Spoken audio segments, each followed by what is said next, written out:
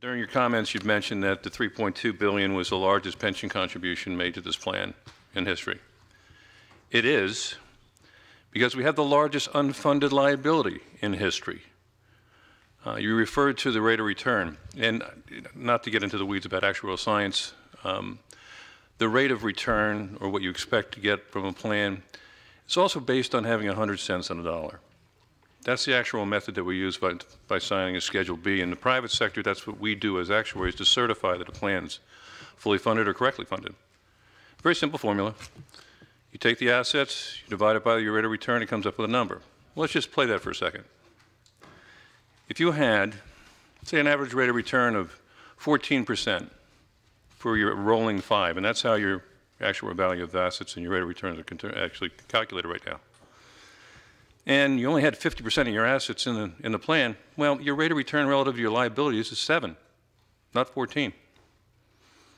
So when you say that the move from 7.6 to 7, though I don't agree with it, believe me, is going in the wrong direction, I disagree.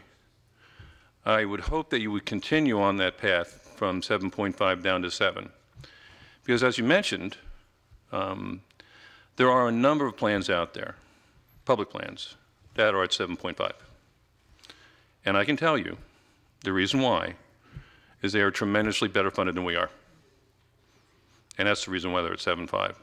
More than one thing goes into what a rate of return is used. It's an actual assumption. It's not just a rate of return. It looks at the amount of assets, payment stream, emerging liabilities, and again, won't get into the weeds on what it is.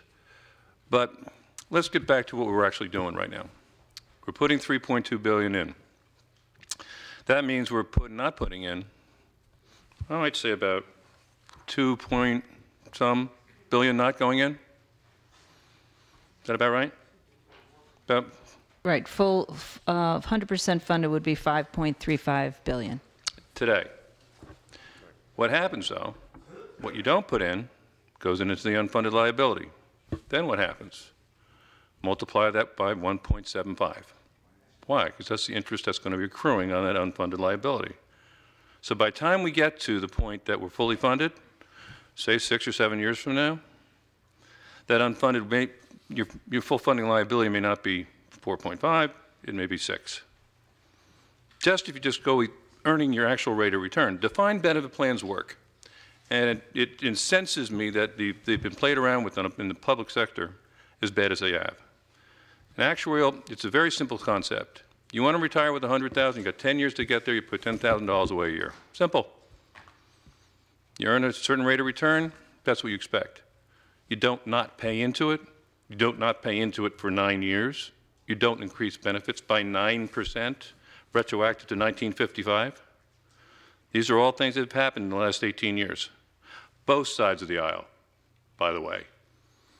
So, after being sworn in April, or in August rather, you have an actuary here, and I'm going to be watching you guys like a hawk.